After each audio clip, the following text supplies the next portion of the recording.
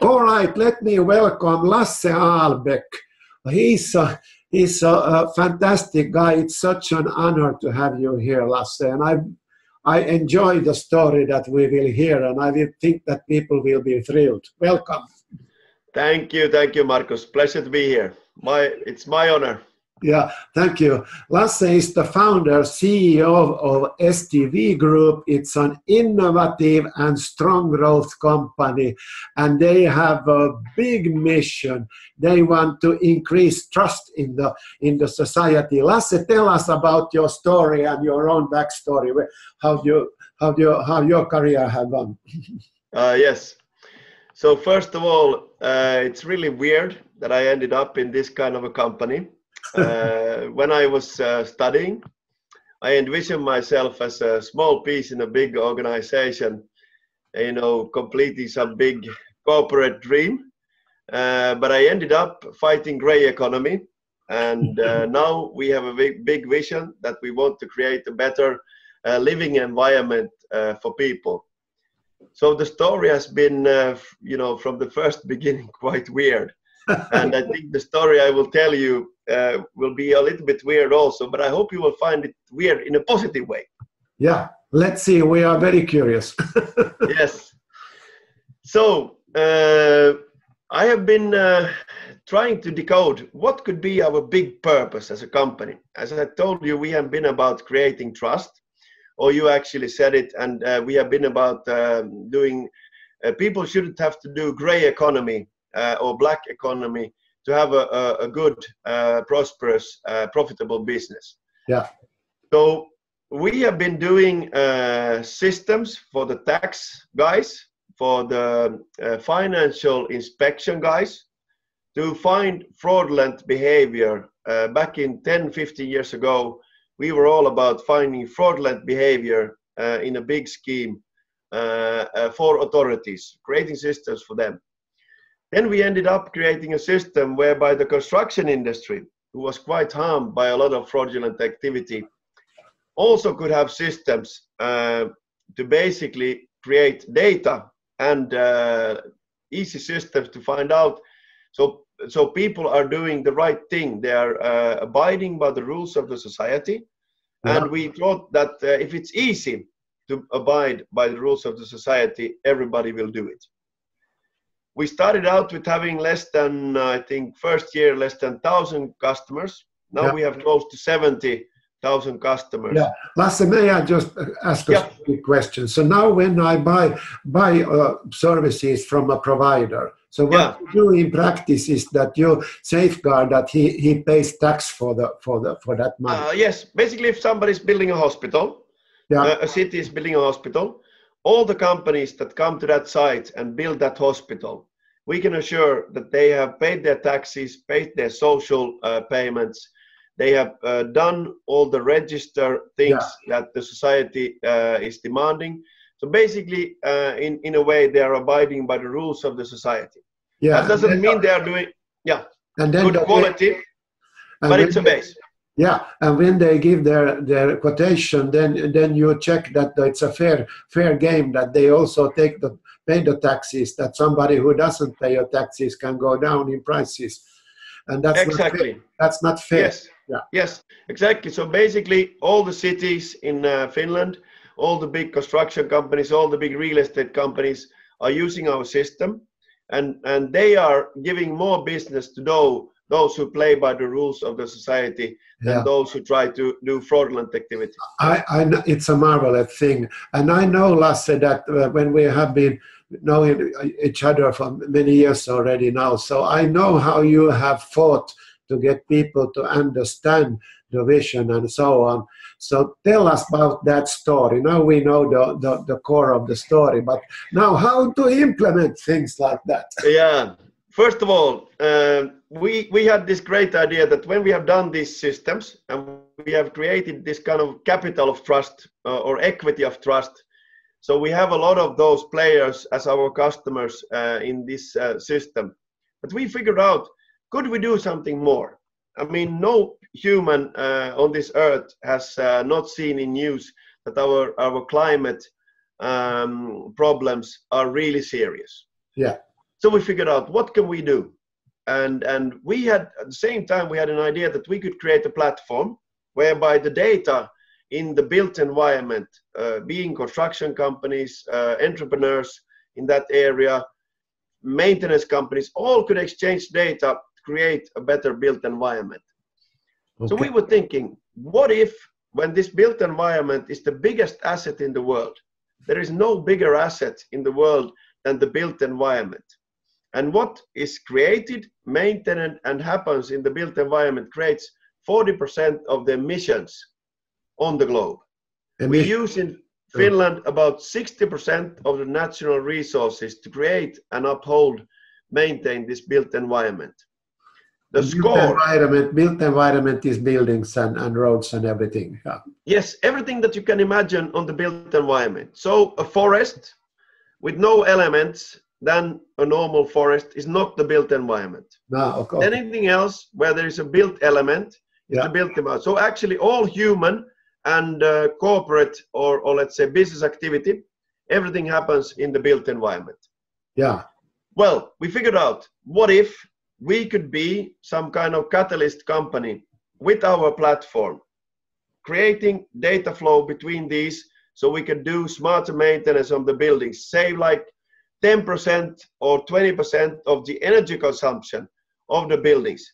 Yeah. And when I presented this idea, all in our company were like, we don't get it. We don't get it. Where's the beef? What is my role? Why can't we do what we have done always? Like, okay. I don't get it, they said. And I thought, what a disappointment. I think this story is quite good. We make a platform whereby everybody can push data there. They can trust the data and they can use it to create marvelous things. But people didn't get it. And it took me many months and a lot of nerve-wracking, mental-wracking activity to figure out why our people didn't buy into this story. And the problem is that you have to touch their hearts and you have to touch something that is involved in everyday life. You have to relate to something that their children or they can see the impact of the next generations and sort of have a higher purpose. Let's say a purpose by doing good things, isolated good things isn't good enough, or being number one in a market segment. Yeah. Very old school. I completely share your view, completely. Yeah, so if you want to get the most of people and you want to have basically people really energetic and really flaming about passionately with a big flame going about it, you have to figure out something that touches their hearts and basically is related to people's everyday life. But Lasse, you are a very inspirational leader. In my world, you are the best in this. No, I am just learning. I'm a novice. I don't know anybody else who is so inspirational than you are, that you really touch people with your energy, that you come out. So when you had this challenge that, hey, they don't get it. Yeah. So then comes the question that we all are very interested in. How did you do it? Because, I mean, you can have a speech and you can have a slide deck. Yeah. But somehow you have to get them to talk and discuss. How did you do it? Yeah, actually it was hard. First I was a little bit disappointed in myself. I was a little bit disappointed in everybody else. And then I figured out that if I try to answer all their questions, basically it will not be good. So then I thought about, is there anything that everybody in our company shares? Is there a challenge, or is there something we want to do? Yeah. And then I found a way that if we could touch and make 1 billion people's everyday life better in the built environment context. And what I mean by people's 1 billion people, I mean people who are actually working or being private persons or actually doing anything in the built environment. But we could somehow create a movement that could be one catalyst of being a big movement and actually then touches 1 billion people's life. So what I mean is that if you think about today, we are all worried about climate change. Yeah. And I thought about small things like talking yourself, gray and blue or whatever color about the platform and how big impact we can do about the platform.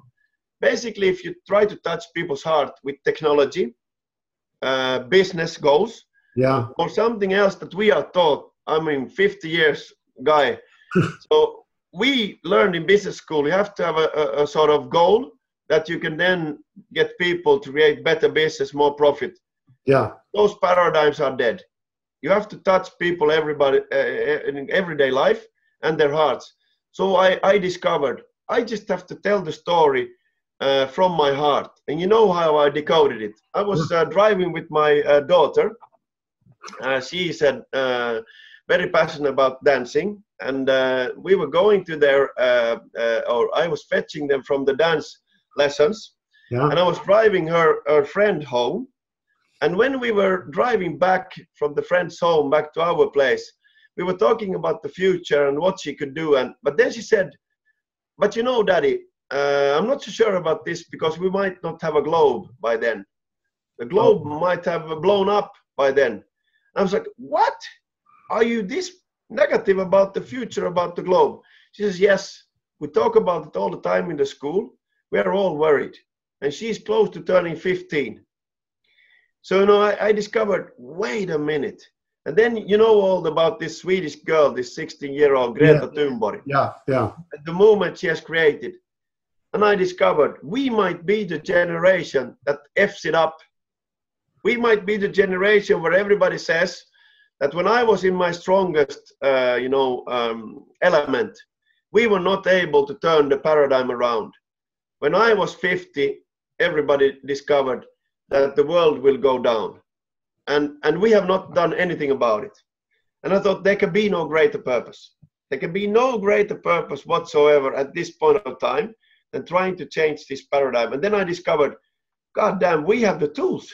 Our company, not with any planning, not with any strategic masterminding, somehow created the tools where we can put a little bit of impact and start a movement in actually turning this around and getting a better future for the next generations on the globe. Yeah. And it was unbelievable. I discovered it when I was flying to Stockholm. On that same day, all our systems were down. So basically, for a CEO to have all your services that generates the whole money for the company, no customer could use our systems. But on that same day, I wrote everything down. It was like magic. Everything just came to me. I didn't have to think anything. I was just writing. Sitting on an airport and writing. Fantastic. So, I don't know how it happened, but maybe it was the kind of must situation that you have to figure out, and you had this stress, and that gave you extra adrenaline. Yes. Lasse, still back to my question. Yeah. You can do the story, but how did you get? Is it just that you told an exciting story and everybody understand? How did you get them to connect, and because without the person talking, in my belief, you won't get the commitment. So how did you put them to talk, and how did you get them to talk? Yeah, we did this kind of an exercise. Monday morning, we had a kickoff, and I presented this big dream, as I call it, and our purpose. I explained why we have to do this and why it would be a big mistake not to try. And I explained basically us failing or succeeding is not the point, but trying is the point. So let's say we try and we fail, but somebody else brings it on, takes it up, picks it up and goes forward. And at the end of the day, our goals are reached. That's good enough. From a business leader, a CEO perspective, this is totally, how can you say that? But you have to have that attitude. You cannot think about, now we must succeed, now we must succeed. Yeah. And you have to think about, how did they reply? How did they reply? What we did, I didn't serve anything. I didn't serve any concrete things. I put them to work. I said, look, our goal is to make a better everyday living environment for people. more sustainable growth opportunities for companies, and easier breathing and less sweating for the globe. And then I said, divide into 3 groups and think about all concrete things that we could do that are really concrete, everyday happening life events or whatever. And they came up with marvelous ideas. So instead of me serving them, what we could do with this brilliant vision, actually they came up with them, and you can guess how the motivational experience was after that. Yeah. So what I realized is that the CEO is not there to serve the whole story. The CEO should be Chief Purpose Officer. Let the guys who really know their stuff do the rest. The trick is Purpose Officer. Purpose has to be good in order for people to get motivated. And it has to touch their hearts. It has to be close to everyday life. It cannot be totally business oriented. You can connect it to business goals. But if you go with that corporate mumbo jumbo that we were taught all these years, basically no one will get excited, and you will not get the most of people's energy. But if you touch their hearts and souls, and you see that we can make an impact on next generations, i.e. our kids, and basically, you know, you have an army that can do anything. Wow, Lasse. Wow, Lasse. I just tell you, congratulations. It's great job that you are doing. Hey, I think that this package that you have delivered now is so intense that I would like to conclude this now, Lasse. Yeah. What would be your advice to these guys who are listening now and thinking that what is your step-by-step advice? What should they do? Yeah, first of all, I would say that try to de-learn all the stuff that we were taught in business school. that would be my step. Empty your head. Empty your head. Step number 1, basically de-learn and try to think basically that you are telling a story that you first have to believe yourself. Think about what would be the great purpose that your company actually could do in order to create something better for the next generations to come. Talk from your heart. Don't worry about what your board will say. That's the first thing. Don't think about it from the board's perspective. Think about it from your own, your children, your employees, your customers, and basically try to tell a story without fearing that somebody will shoot it down. Just tell it straight from your heart. And then ask your employees, your guys, to tweak the story together with you so that we have a coherent story that we can tell to our customers, our partners, and our board. And you know, there are few boards who will shoot the story down if it comes from you, the Chief Purpose Officer, and your employees, and everybody buys into it because they see the amount of energy that will be liberated from this. And then comes the last step.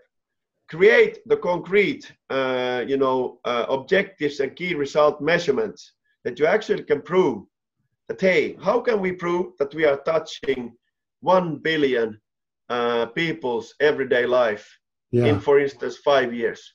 So that's the final word. You have to create the measurement system, because if you have a great purpose, but you don't have a measurement system to actually prove to everybody that we are progressing, and basically you are missing a big piece. So that would have seen. De-learn, create the story from your heart, tell the story, engage your people, create the measurements, and then the final thing, and the hardest part, which I'm doing now, you have to create a leadership system.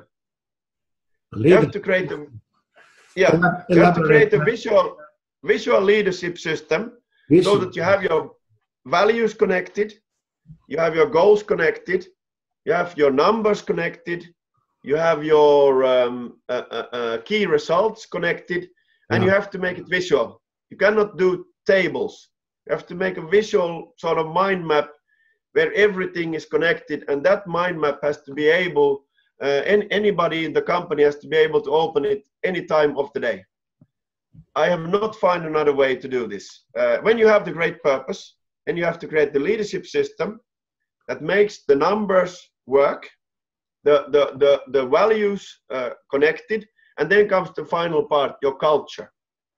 So you have to create a culture that sustains the reaching of that big purpose. So let's say that you are trying to touch and create a change for 1 billion people by the year, in 5 years' time, and you have a system measuring it, but you have a company's culture which is inward looking, not ecosystem oriented. Basically, you will fail. The only way to touch 1 billion people is to create a massive ecosystem that grows hugely. By every ecosystem you create, you find 3 new, and so forth. And if people start to talk across the ecosystems about your stuff. So the problem is our leadership system is not geared for this. Okay. We have to de-learn and create new leadership system. Yeah. Lasse, thank you so much. I think this was so great, and you got even me now involved, because your presentation was very emotional, it was logical, and you had a really important mission behind there, a purpose. So I just love it. Lasse, thank you. Thank you for sharing this to us, and I think that many people will take your advice now and start to, hopefully not following their systems in order to write the story, but they start to write the story. Thank you, Lasse. Hey, my pleasure. And the last message I would say to everyone, there is no recipe for doing this. So we all have to sort of, there's no books, there is no guidance. We just have to decode it ourselves. There are tools that we can use, like for instance, strategy tools that you also work with. But somehow we have to find what fits our company. So the problem is there are a lot of stories out there, a lot of theories, but I have found out there is no one thing that we can copy. We just have to decode our purpose. What is the big, great purpose? Why we come up from the bed, go to work, engage with our customers. If you find that, and it's really compelling, then the rest will follow. Then the rest will follow. Lasse, thank you. See you. Thank you.